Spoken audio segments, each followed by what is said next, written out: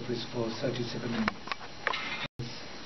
North Korea's nuclear initiative that actually disturbed the situation and changed the whole landscape of the Northeast Asian situation. But let me start first about the development, a short history of the Japanese defense policy history. Japanese defense policy was modernized when we first adopted the so-called defense build-up guideline, defense build-up outline in 1976, and the U.S.-Japan security guideline in 1978. These two documents are very important for us to understand the current situation. The important thing is this U.S.-Japan security guideline. This was revised only twice in the past, compared to the outline was revised almost a half dozen times. The reason is U.S.-Japan relations is such an important framework for the regional security issues. Therefore, it's not easy to change and check year-by-year basis. The first time we revised was early 1990s, when we first saw the emergence of North Korea with its missile and nuclear initiatives. And the second one is 2015, 3 years ago, when we see the emergence of Chinese military power after its continuous 30 years of military development. Of course, as you see, Japan has three major fronts. Whether front is the right word or not, a bit skeptical about our relations with Russia. We have territorial issues. Korean Peninsula still divided and difficult neighbor of the North Koreans. And China, we have some difficult relation over Senkaku Islands. So, as a responsible officer of the defense office, I have to spend attention to all these three areas. In other words, we could say that all these three countries are really the cheerleaders for the defense build-up in a very smooth way against liberal people, convincing that how defense build-up is important in Japan. The difficult situation is the emergence of North Korea nowadays with its nuclear capability. Korean Peninsula is a politically and geographically very difficult place. It has been devastated for many years in the past due to the strong powers of China, Russia, Japan, and finally the United States. And now Korea is emerging as a nuclear initiative, and it disturbs the whole situation. In other words, the past wisdom may not be applicable to the current situation. China's issue is another difficult issue. China was the country who first gave Japan the sense of security back to 7th century. And the emergence of the Tang Dynasty, at that time we had some commitment over the Korean Peninsula, but we lost the war badly and retreated from the Korean Peninsula. And since then, China stayed as a major security issues for the Japanese past administrations. But it became quite clear and difficult for us, particularly after 1996, when Taiwan showed the sign of possible independence, and China launched missiles over Taiwan. As you remember, about 20 years ago, the United States launched two aircraft carriers over there and pushed things down. And that actually devastated China's face, and they started building up the Navy ever since. We see big China, but the important point I learned from my seniors is how to stabilize the region with US, Japan, and China amongst these three countries' relations. That is quite simple. China is stronger than Japan, but US, Japan should be stronger than China.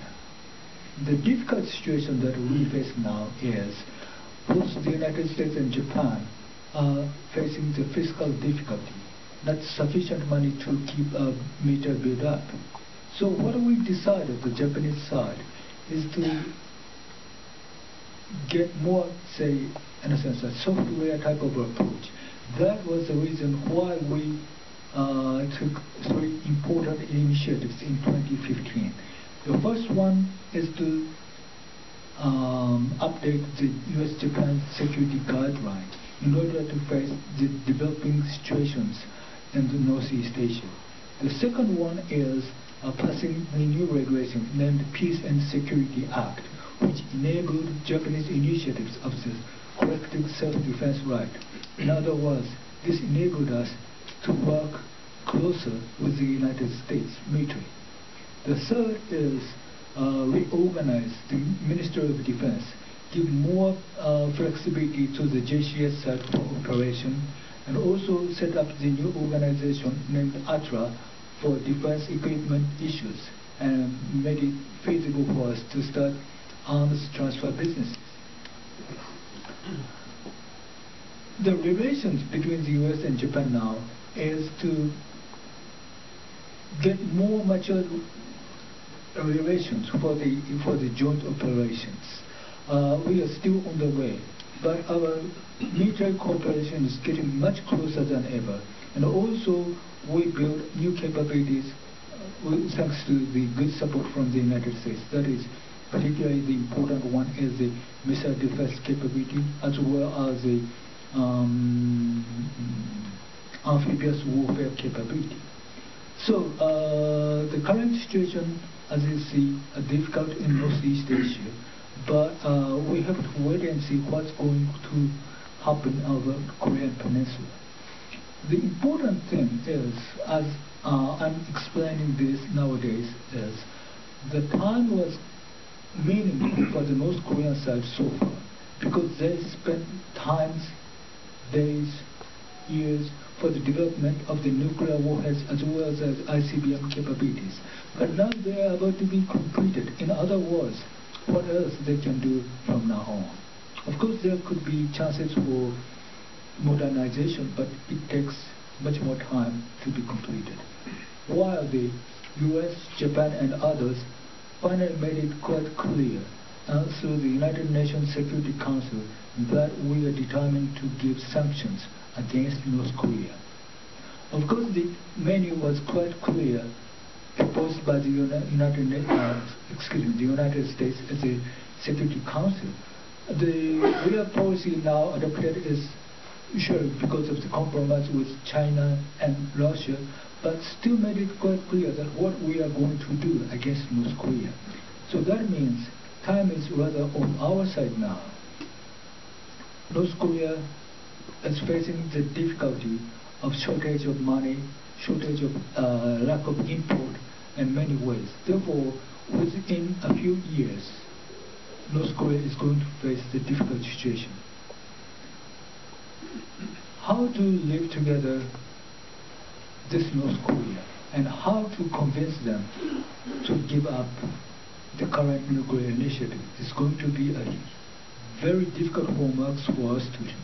But at least that is something that we have to pay attention, and also that is something, the new environment of security conditions in Northeast Asia.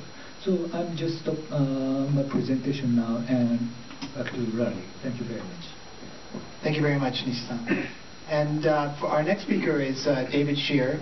David was a career Foreign Service officer. We served together in Tokyo, as a matter of fact, and rose to very senior levels and became our ambassador to Vietnam.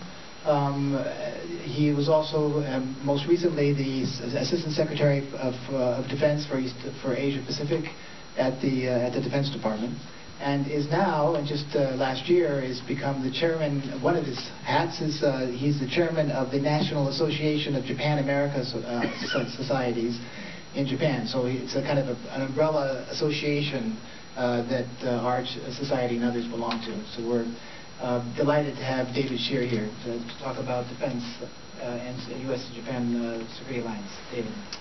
Thank you very much, Larry, and thanks for inviting me to speak tonight. It's always great to get out of Washington when the temperature is below 20 degrees and come to Palo Alto where it's not only nice weather, but it's a beautiful place. So thanks again. I'm going to start by covering sort of the broad development in U.S.-Japan bilateral defense relations, right? Please, that would be great. And then I'll move to looking at U.S.-Japan relations in the East Asian regional context, if that's okay. And with regard to the broad development of U.S.-Japan defense relations, I'm going to speak to you from a very personal standpoint, because I've been working on U.S.-Japan defense relations since I joined the Foreign Service in 1982.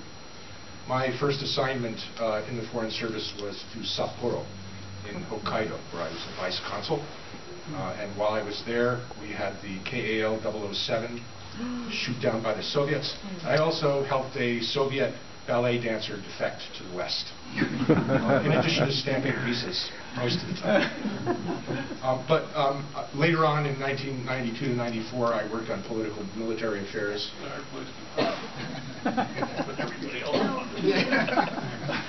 were given the wrong address. 775. Yeah, so it is not. We just please, but go ahead. Okay. Just very briefly. So I've worked throughout my career in Japan on several different assignments. A lot of it has been on political military affairs and building the bilateral defense relationship.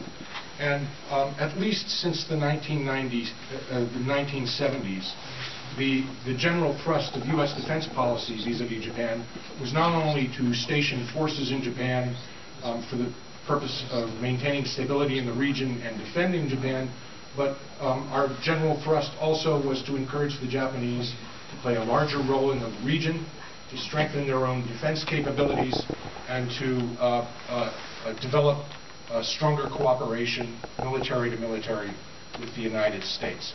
And this started, as Mr. Nishi, this started in earnest, as Mr. Nishi suggested, in 1978 with the release of the first U.S.-Japan bilateral defense guidelines. And we have expanded the area of military to military and defense cooperation ever since. And I was honored to have helped negotiate the 1996 bilateral defense guidelines, and I was honored again in 2014 to have overseen the American side in the negotiation of the 2014 defense guidelines. And in each effort in these guidelines, we have sought to strengthen U.S.-Japan cooperation. First, in the late 1970s, on cooperation with regard to a Soviet attack, Soviet contingency. And you would think that allies plan, train, and operate together militarily naturally, but that was not the case with the U.S. and Japan. Japan started out defeated in war and took a while to come back. It had strong domestic political constraints on what it could do in terms of its own defense and in terms of cooperation with the U.S.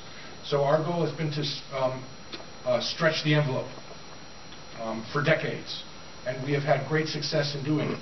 First, with the 1978 guidelines vis-a-vis a Soviet contingency, then with the 1996 guidelines, mainly focused on the possibility of war on the Korean Peninsula, and then in the 2014 guidelines, we expanded cooperation basically regionally. Japan took on new responsibilities, including potential defense of U.S. forces, U.S. territory. So we've seen this gradual evolution in the alliance from what was basically one in which the U.S. had overwhelming influence in the alliance. Japan focused primarily on defense, procuring defensive articles and defending Japan, in which the U.S. Focused on offensive weaponry and projecting power into the region from Japan, both in defense of Japan and playing a larger regional role. So you've seen this gradual but very important evolution in the extent to which we have cooperated